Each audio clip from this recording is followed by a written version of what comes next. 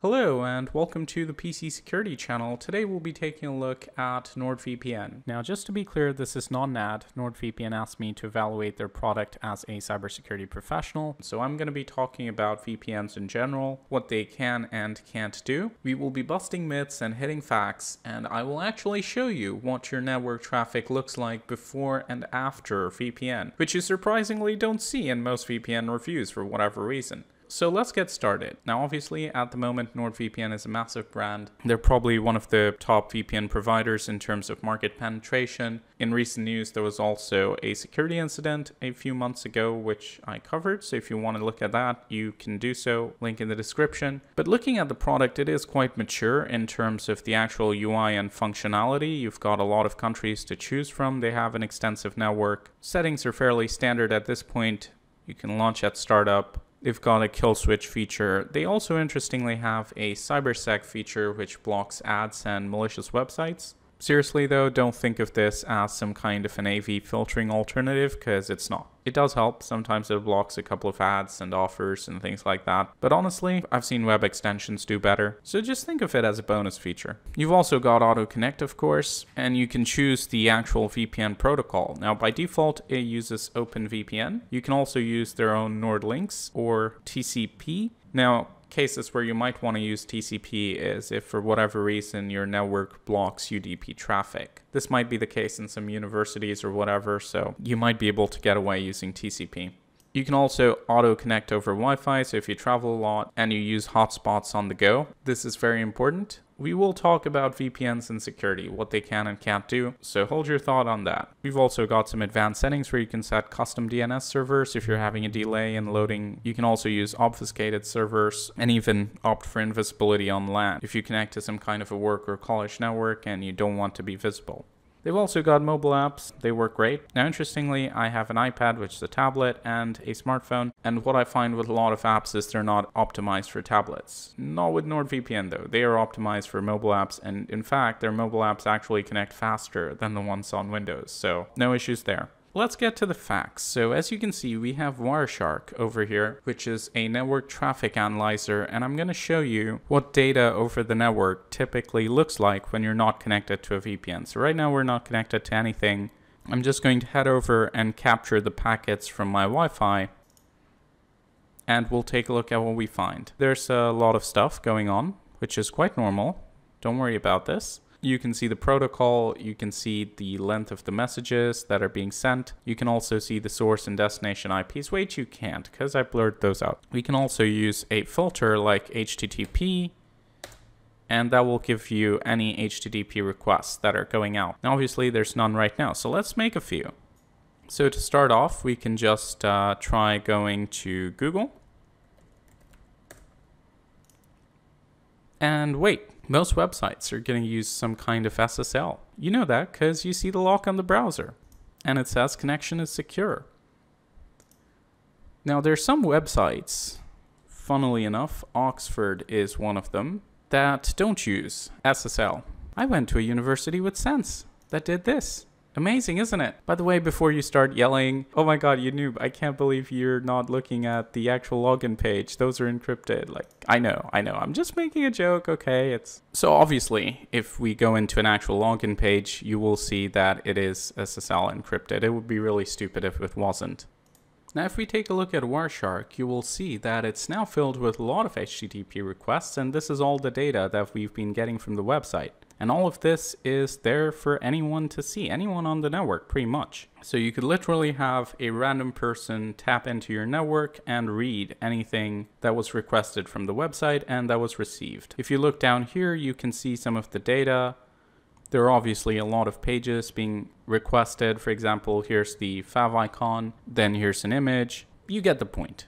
But obviously this is not of massive concern because who cares, right? This is public information anyway. And anything worth protecting is really going to be behind SSL online. Now, with regards to security in terms of usernames and passwords, you should be perfectly fine regardless of whether or not you've ever used a VPN.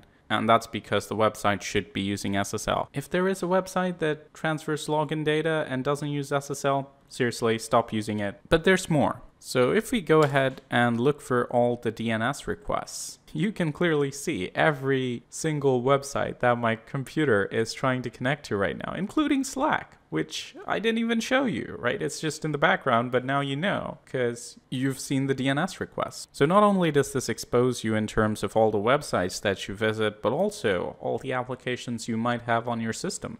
As you can see, we've got all the individual websites like the staffadmin.ox.uk. Now you even know I use iTunes. It's okay, it's a mistake, don't look at it.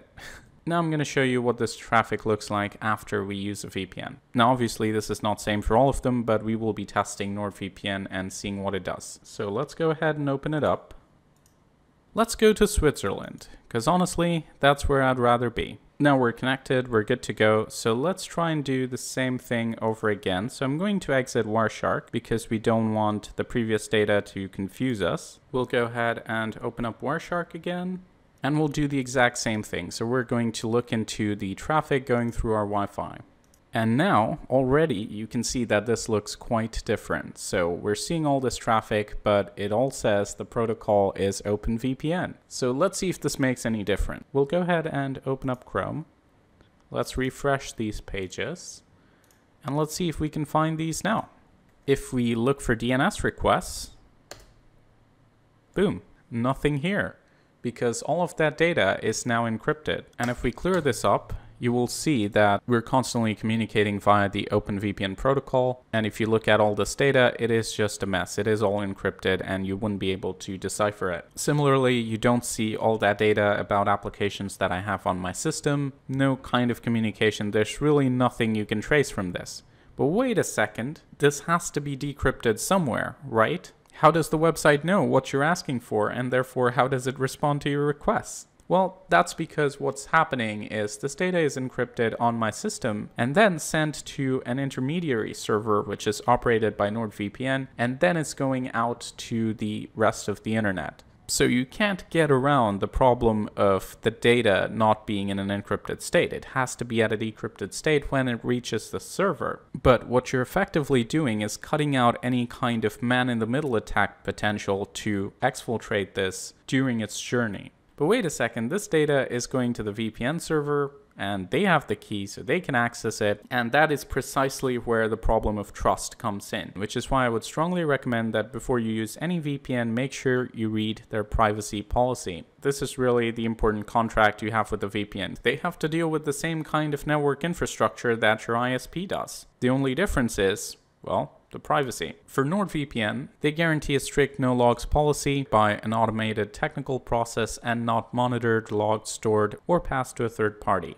Now this is fairly common. I think most VPNs will say this, but another important thing to consider is their location and the laws of the country, because certain countries will require them to maintain some kind of a record of their customers, what they're doing, and that can easily take precedence over the no logs policy. Now in the case of NordVPN, they're based in Panama, which does not require data storage. So that's great. But again, if you're serious about this, whatever VPN you use, make sure that you're familiar with the laws of the country they're based in. Because if push comes to shove, that is what they're subject to at the end of the day, and there's no escaping it. Now, in terms of NordVPN, based on everything I can see client side, it does seem like they are fairly secure. Now, obviously, the infrastructure on the network side, there is no way I can do a security audit of all of that. It is endless, just the same as an ISP or any other major company. For example, if you had to look into Google and try to find if everything they do with the way they store your data on their servers is secure, that's a massive challenge. And I don't think anyone is immune to that, including VPN companies. That is not to say that they're not extremely useful in certain scenarios. I mean, I have to use one because I do malware testing and I can't have malware know my actual IP address. I don't want to be targeted by all the attackers in the world. And there are other similar cases where if you travel a lot, if you work in a sensitive industry, a VPN is pretty much a necessity. In some cases, it may be provided by your company. In some cases, you might want to use one personally as well. Now, we'll also do a standard VPN test to see if there are any kind of IP or DNS leaks. So we'll head over to ipleak.net and we'll see what kind of data we can get. Starting off, it thinks that we're in Switzerland. Our IP address is this one. Clearly, it isn't leaked. And if we take a look at the DNS address, it is a similar server in Switzerland. Nothing leaked here. If we were not connected to a secure VPN, you would see a list of addresses here like Google and stuff like that. There's also WebRTC, which you should be familiar with, which can leak your IP information. But clearly that's not the case here because we don't see our ISP's IP. Instead, we see this IP from Switzerland. So that's what NordVPN offers in terms of privacy. There are certain attack scenarios which can be prevented, completely unrelated to login data, since people always say, well, your login data is encrypted anyway. Yeah, well, that was never the point of VPN anyway.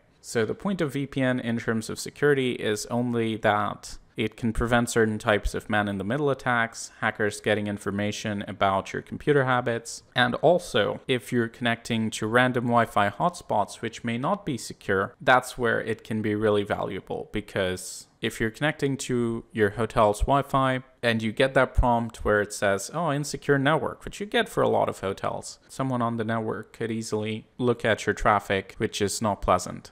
So all of this sounds great, but keep in mind, this comes at a cost, which is why unless you're privacy conscious or you have a need to use your VPN, I wouldn't recommend using it at all times, especially if you're a power user and need all the speed you can get. You didn't think all that encryption and sending it to some random server and then sending it back isn't going to add latency, did you?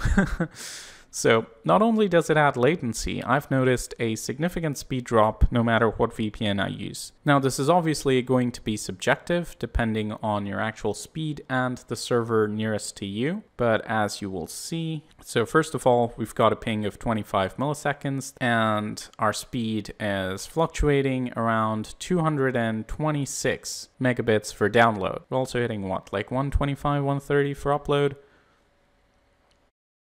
So these are not great speeds.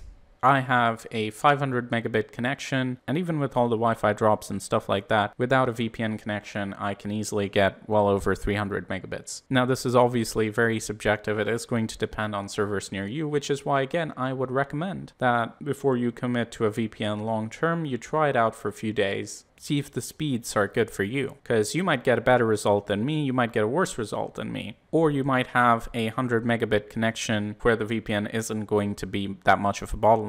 So those are all things to keep in mind. And that brings me to a final point. VPN is a very commoditized market, which means most VPN companies compete on price. And sometimes they have to minimize their infrastructure costs to actually support that and compete. So while choosing a VPN, it's very important that you try it out, check out the speeds for you, make sure that the service is good where you're located, because at the end of the day, I think that will be a very important part of your experience. You should obviously also look into the security and privacy aspects that I covered earlier. Now, NordVPN and some of the other top VPNs also try their best to be as invisible as possible to other servers like Netflix, for example, so you can access region-specific content and just be a digital ninja moving from place to place in the world and enjoying everything that's accessible there. Probably not the most legal thing, so I don't consider it as a factor, but if it matters to you, NordVPN does really well, and you can usually access region-locked content just fine, which you can't with a lot of VPN companies other than like maybe 5. So there you go, those are my thoughts on NordVPN. If you want to check them out, there will be a link in the description and also the pinned comment. Again, I just want to be clear, this video is not an ad, it is an independent evaluation. So if you would like me to talk more about VPNs and other such services like password managers or whatever, let me know in the comments down below. Please like and share the video if you enjoyed it. Check out the PCSecurityChannel.com. Never a better time to subscribe. I've got so much exciting stuff coming up. Can't wait to share. This is Leo. Thank you so much for watching, and as always, stay informed, stay secure.